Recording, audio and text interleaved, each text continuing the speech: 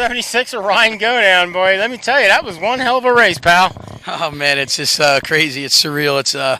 It's everything that Freedom 76 is about, right? So, we've lost a lot of these, and we ran good and got second before, but never in a million years I thought I'd make it finally to break through here.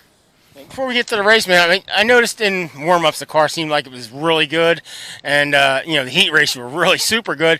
I'm taking the cash dash since you were in the back. You just pretty much use it as a test session.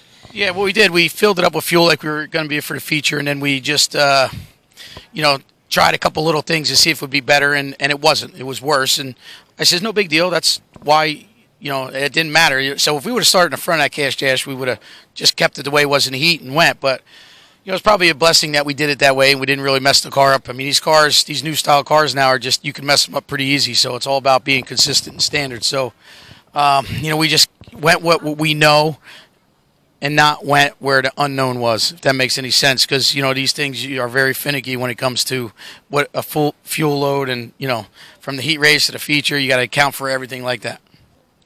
Yeah, we talk a lot over the year, and I remember when you won the Thunder on the Hill race here back in June, I guess it was. We talked afterwards, and you said you're not racing as much, but you're prepared. Did that play into what happened tonight? Well, I mean, listen, we're actually down to one. That's the only motor we have left, and we have, we have another car, but we don't have a motor for it yet. We're waiting on pistons and, doing the best we can and getting some more stuff together. But, our game plan this year, we had to start a whole new team this year. We had a lot of great people behind me to get me into that. And the biggest thing is, we wanted to start off strong at your Saturday night home track. We're doing the Deo stuff. We're still playing with that. We ain't really there where we want to be yet either. But, we wanted to get our home track stuff done, travel very little bit, but be 110% prepared when we went. And when we came here for Thunder on the Hill show, listen, we picked good in that midweek show in the feature, and that helped. But, here at 11th, I mean, that ain't no two ways to come about. And you had Jeff Strunk right in front of you. I mean, the best in the business here. And, it's just, you keep working hard, and we kept grinding every week. And we probably prepped for this race within the last 2 weeks on getting ready, even though we had championship weekend.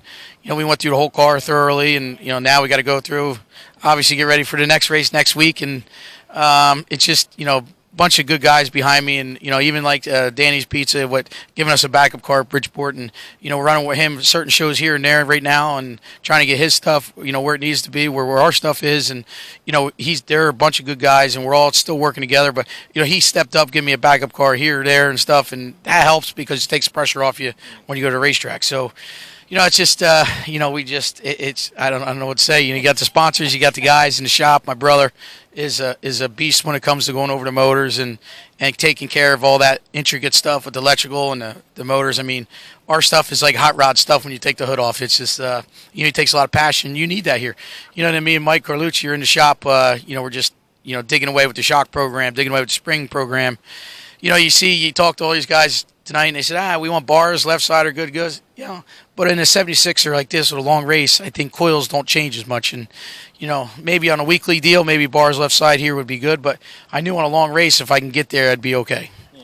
Now, when you get to the race, you started 11th, and you moved up steadily, quickly, early on, and then you were up there on you got to third, and then Strunk made that move on the restart and went between all of you and ended up leading the race. Well, in the beginning of that race, I said, ain't nobody better to try to save your stuff with than Jeff, right? I mean, if we could follow Jeff through and see how it goes from there, I said, that's going to be the best thing to do. He's won how many of these? 8 of them. So I said, we're going to follow him until we get a chance. And, it really burns me a little bit because before that, the top started coming in and nobody went up there.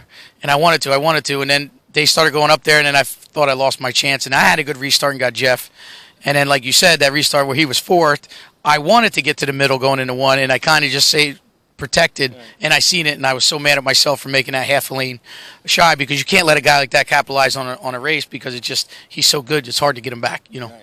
So, but then, you got there, you had a couple restarts there, he got you in a couple restarts, but that last restart where you took the lead, man, you timed that perfectly.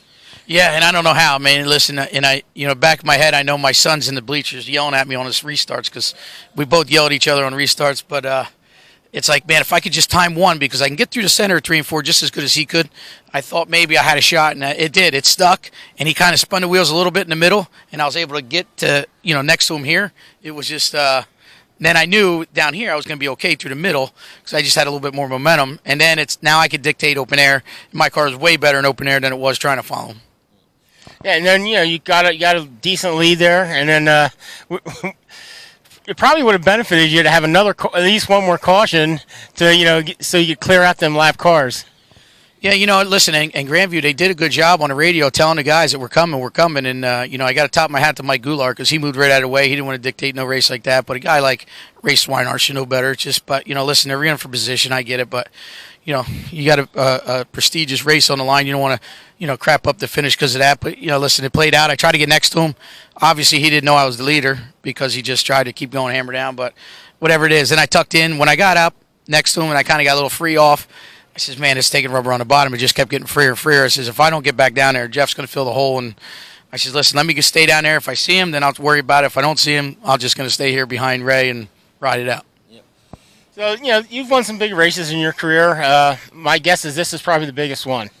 Yeah, you ain't kidding. I mean, you're right. I mean, we've run the Cold Cracker. We've run the Forest Rogers here. And now this, it's just it's crazy to think that you could win all three. Just in what we do and how many races we come here and Big Diamond, like you said, we don't race a whole lot, but when we try to come here, we try to come prepared and try to come like we know what we're doing when we get here instead of just coming here and not having our stuff together and, shock package right or tires right or whatever right. Yeah, I mean, you raced here as a regular years ago, but, you've been in Bridgeport, New Egypt for a lot of years, but to come back here and win this race and, what's it mean to Ryan Godown, the driver? It means a lot. It does. Listen, when you come here and you run second to Howard the one year when we got second, and I think we got a couple top fives there, but and then we've led some and lost it, and some heartbreakers. But it's like I said, I got to suck it in. I don't really know. I probably won't really believe it till tomorrow if somebody pinches me. So I just so happy for my guys and so happy for all my sponsors and just everybody to be a part of it. It's just that's what makes it all about and be cool to me. Who would you like to thank, for the got you here? I know you have a lot of people behind you, and, they're worth a shout-out for sure.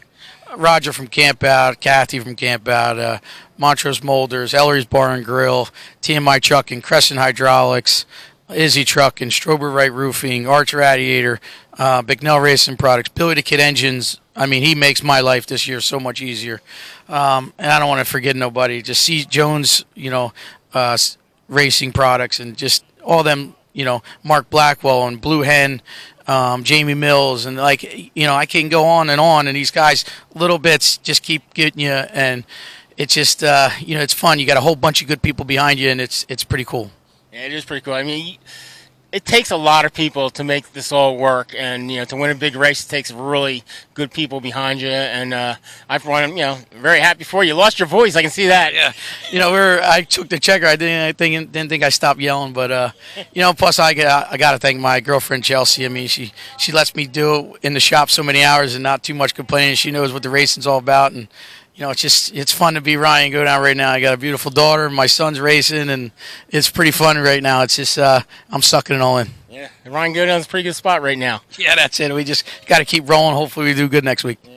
All right, once again, I'm Ken Bruce here with Dirt Track Digest, and we're here with Ryan Godown, winner of the Freedom 76er.